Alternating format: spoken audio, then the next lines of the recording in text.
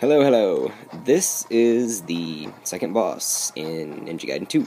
This boss tends to be one of the biggest blocks in the game for a lot of gamers, especially on hard mode. As you can see, he's flaming all over the place, and this is something that I did not recognize from before when I had played Ninja Gaiden originally. He did not have these flaming techniques last time I played.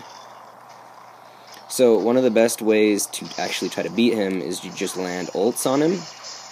As you can see right there, you land an ult, you take off a huge chunk of HP, and it's awesome. It's incredibly useful to obviously be able to land and use your ults instantaneously. Also, every 25% of his HP, he will spawn 2 additional adds. That is assuming that you kill them. If you just leave them there, he won't continue to spawn them as, like, the battle goes on.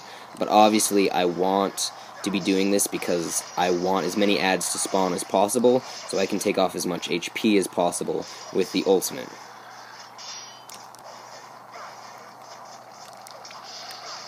Basically, just keep note of where he is. When the adds spawn, what you're going to want to do is mainly try to just, like, block and control your HP. Watch for the boss's movement, take down the adds. As soon as the adds are down, use the essence that they drop in order to land an ult on the boss. Whenever you land an ult on the boss, it just gets you one step closer to actually taking him out. But as you know, sometimes actually landing the ult is a problem. Especially when he moves around this much. That was a waste. Hey, at least I get some essence out of it. Don't know where that came from.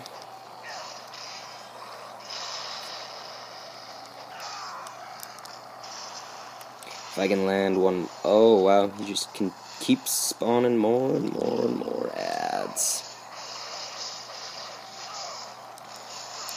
Landing that was great.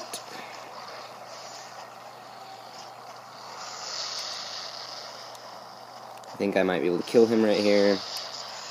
Excellent. So, this is how you defeat this particular boss on this particular level. Excellent. Thanks, guys.